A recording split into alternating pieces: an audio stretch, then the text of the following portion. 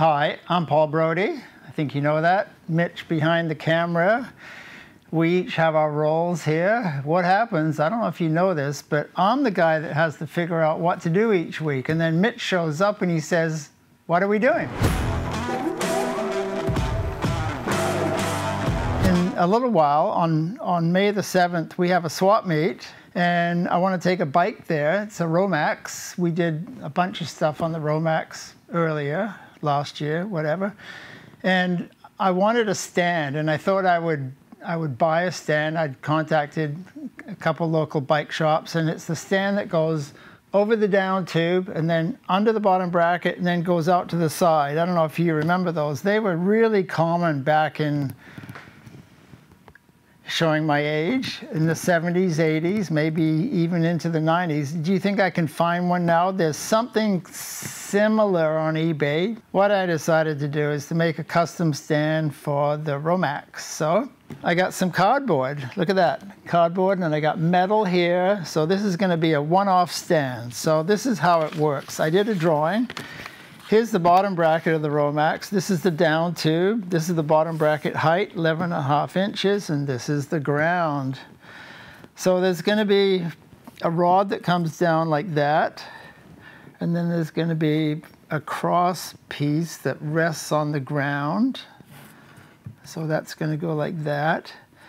And then what I did here, you can see this is number 1. This is gonna be 1 1/8" aluminum. And so this is going to go through that, and then this will be bolted in on each side, so that holds it up like that. And then I did version number 2, because I needed something to come up here. So I made this piece. That's going to go like that. And then there's going to be a piece that goes, that bolts onto the side. It goes, bolts onto this, goes over the down tube, and then there's going to be some rubber so that the down tube doesn't get scratched. And then here is version 3. So let's just cut this out, and then we're going to make this out of this piece here. And this only has to be on the left-hand side. There's the piece. This aims down towards this cross tube, and then this bolts onto one side, and then there's a hoop over there. So anyway, let's have some fun, make some stuff. I guess we'll go to the lathe. We'll face off the ends of the tube. This is heavy wall tube, nice and strong. Thanks for showing up. Thanks for tuning in.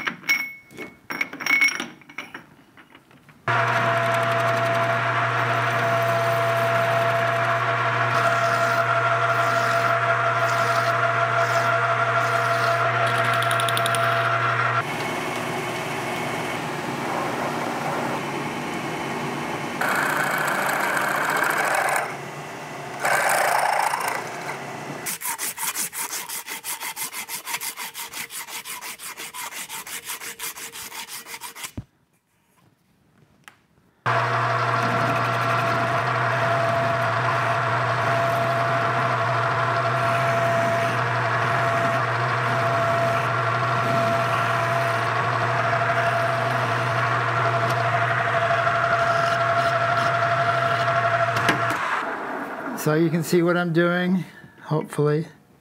Okay, so that goes in like that. It's just to make this a little bit stronger, to make it line up. So that feeds in like that. There, can you see how it comes through?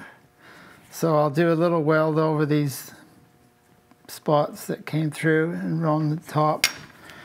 Then go around like that, and that's gonna be the pretty skookum stand.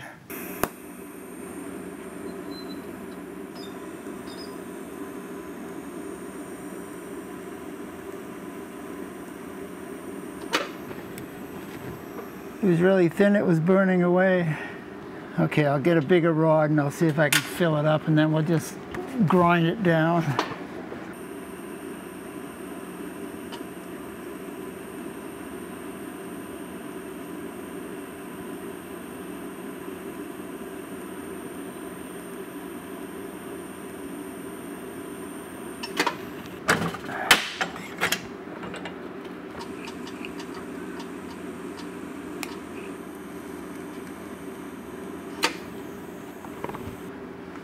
Okay, well,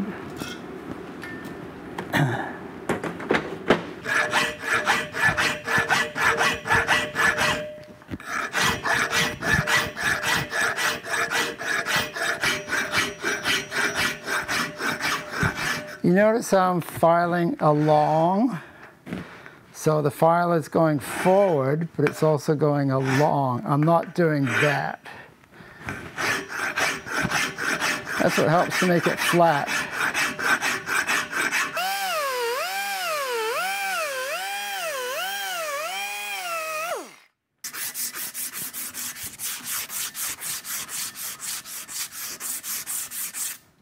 So that's going to go like that. That's the ground level.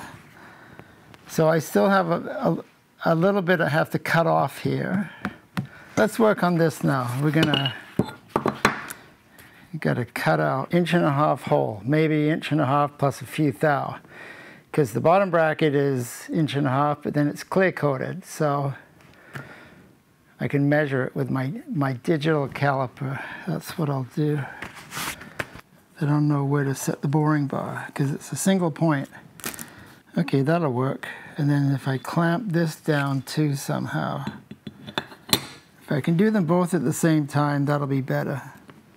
If I drill 2 holes here and tap them, then I can bolt this plate to that.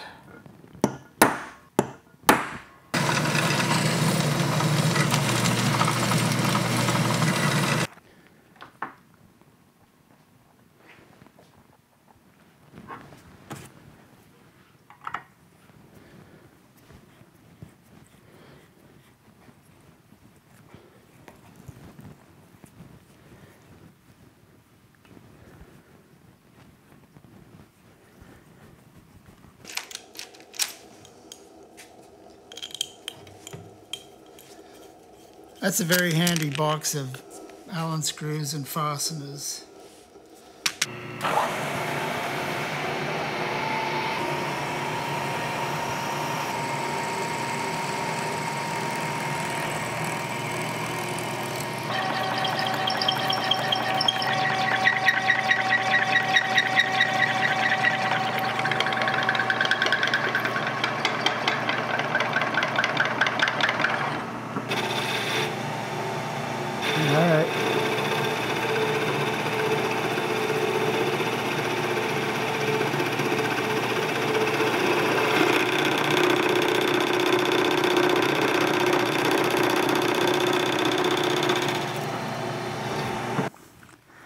So what's nice about this at this moment is that these 1.5 holes, or thereabouts, those are perfect, and the holes line up perfectly as well. So if I put this on now, and Mitch had an idea that I should cut them both at the same time, and I like that idea, so we're going to go with that idea. I'll take off the cardboard, put the Allen screw back in, actually both Allen screws, and then we'll go over and we'll do some bandsaw.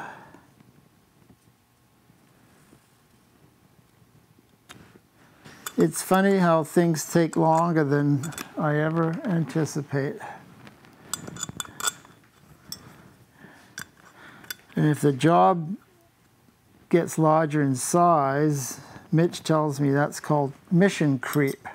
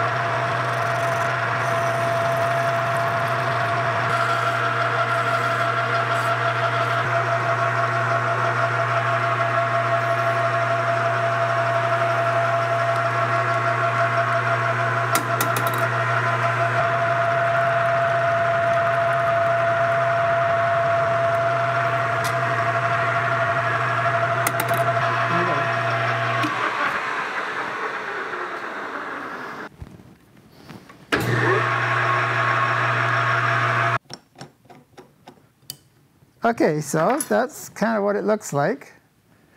Looks pretty skookum, doesn't it? That's how that goes. So you can see here, around here, what has to come out for the fillet braise.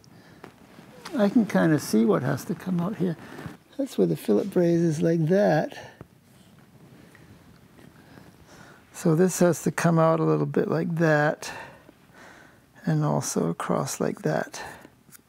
You see how this all fits together now? Is it making sense to you? This is going to go through like that. And it won't go through all the way, but it'll go through maybe 2/3 of the way.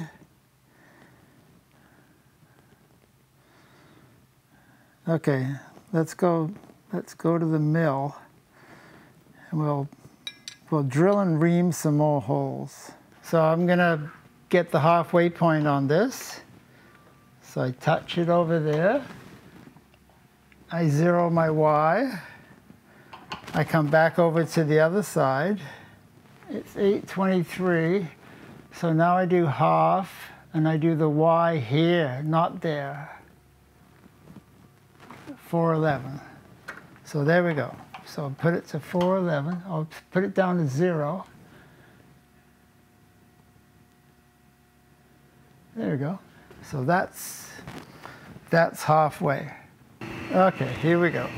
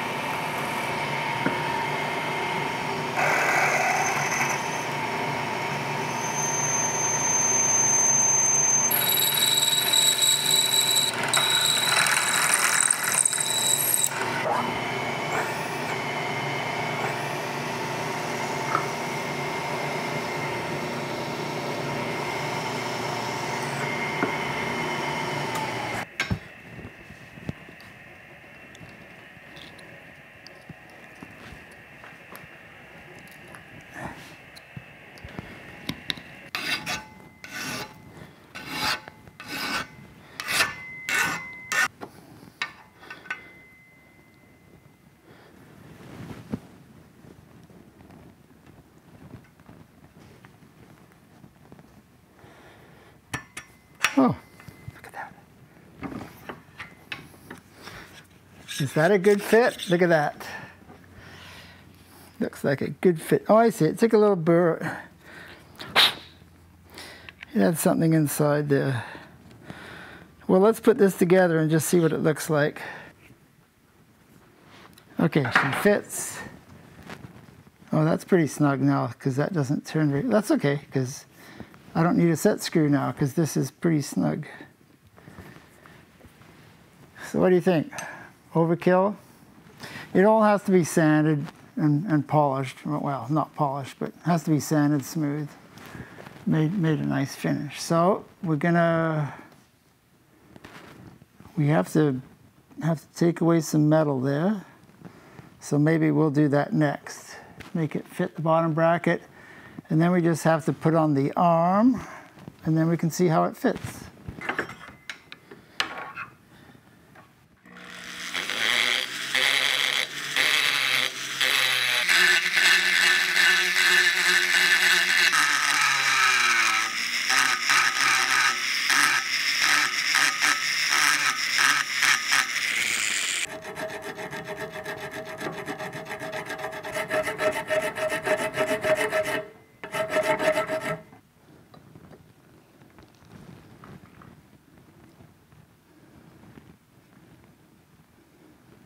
You can feel it hitting right about there. And that's coming back at an angle, so that looks good. We have to make this arm now, and this arm's going to go on the inside, I think. Is there room? Ooh, it's pretty close. Okay, we're going to punch, and then we'll take a pair of dividers, and we will scribe a nice arc, because look at that, that's not a nice arc.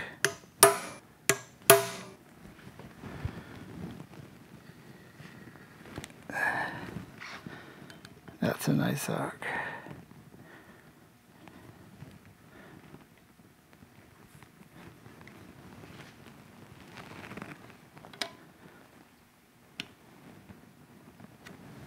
Okay.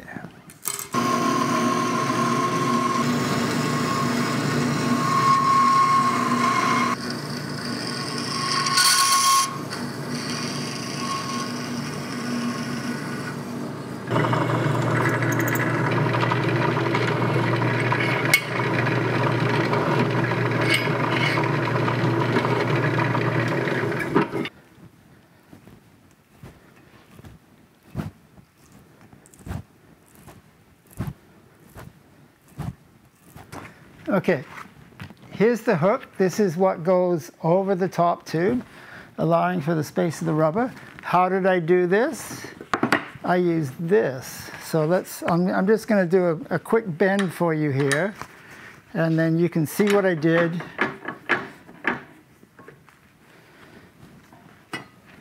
So this is my stop. And I basically went like this.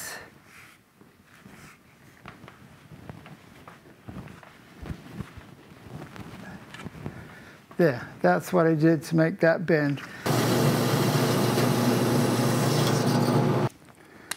So somewhere around there, that's where we have to, that's the middle right about there.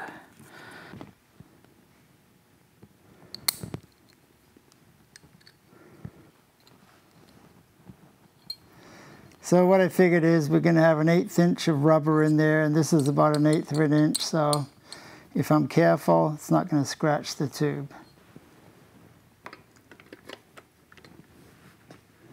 Yeah, see, it's too close. That's where it wants to sit, so it needs to go over an 1/8 of an inch. So, what am I going to do for that? Oh, I could mill off an 1/8 of an inch there, couldn't I?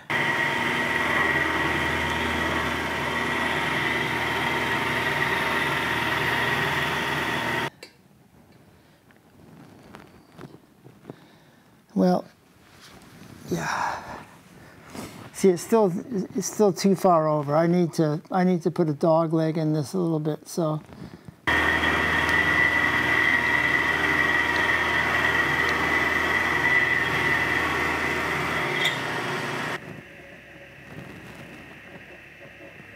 It fits, but it still needs to go over more.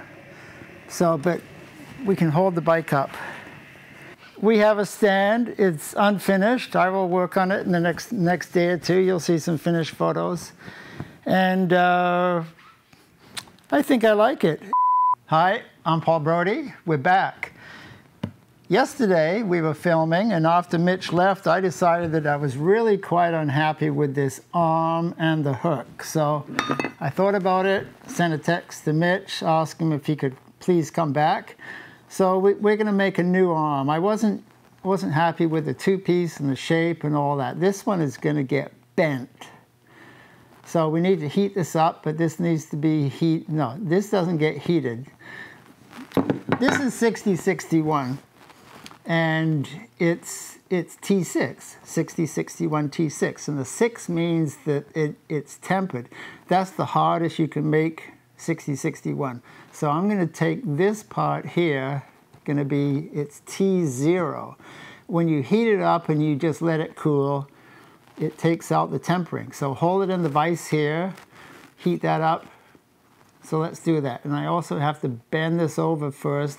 This has to be moved over 5/8 of an inch. So let's do that. I'm using the soft jaws, and the soft jaws are a little bit rounded.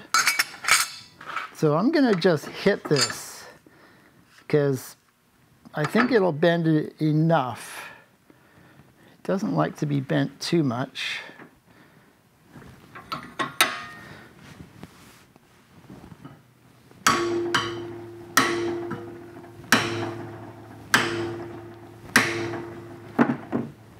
Okay, so I need about 5/8 of an inch to here. So there's 5/8. That's how much it needs to be bent. So that's not bad. Look at that. That's pretty good right there. Okay. See that? See how it's bending easier? I can tell. Okay. So I'm hoping that's going to be about in line. That's pretty good. Okay, so the next thing to do, that's where the center of the down tube is, right there. So what's going to happen is that's going to be this. That's where the bend starts.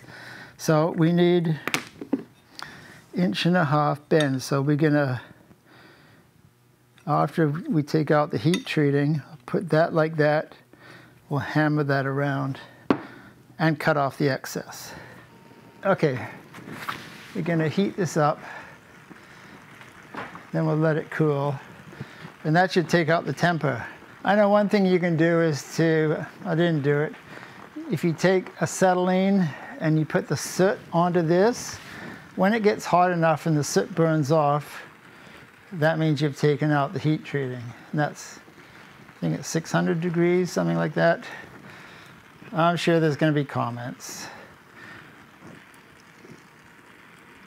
That should be good.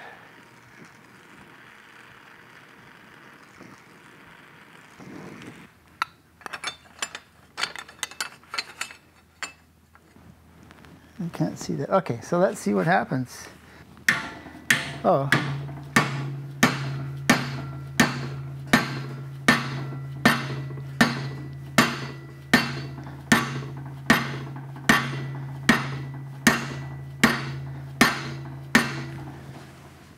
Well, that's bending nicely. I don't think if it was still heat treated, it would bend that nicely.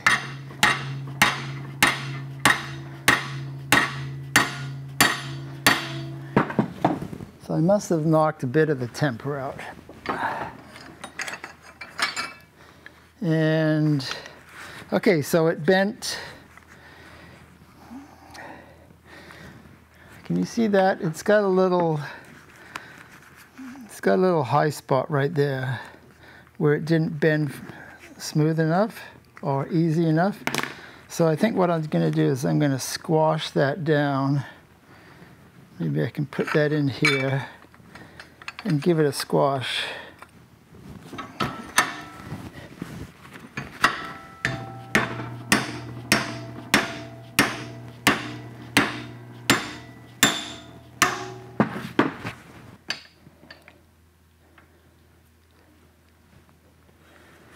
So this is hitting the vise on the bottom, so I can't go around any more.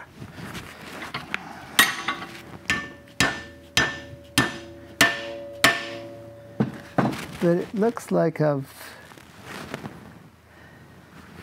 well, no, I can do something else. Okay, so that's what it looks like. It's pretty good.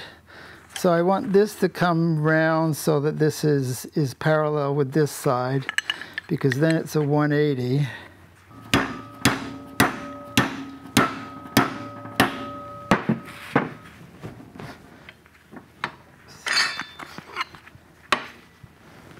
There we go. So that looks like a pretty good bend. It's not perfect right there, but this turned out quite nice. So I think what we'll do now, we'll take the bandsaw and we'll cut it off. It looks pretty, I like that right there.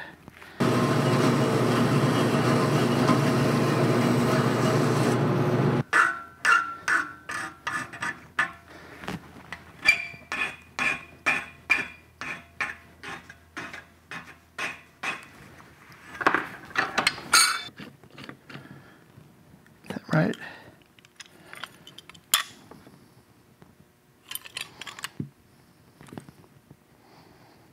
Yeah, that's right.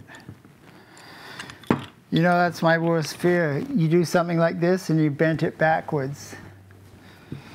I've done that. Wasn't that long ago either. So that's how that fits like that. There you go. And this comes back so far, and then it hits. I spent a little bit of time working on the clearance there. So it comes back, and then you can feel it when it touches. So that should be right in the middle. Oh, look at that. That's not... I'm eyeballing it. Oh, it looks like this needs to go that way a little bit. Okay, so let's give that a little bend.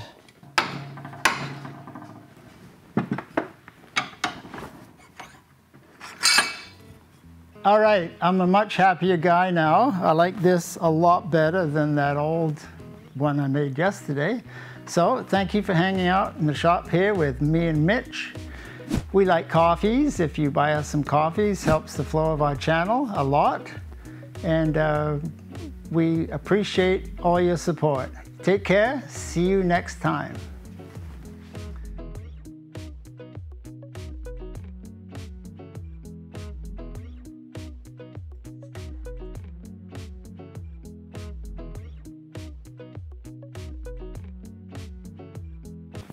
What I want to do now, oh, Mitch is gone.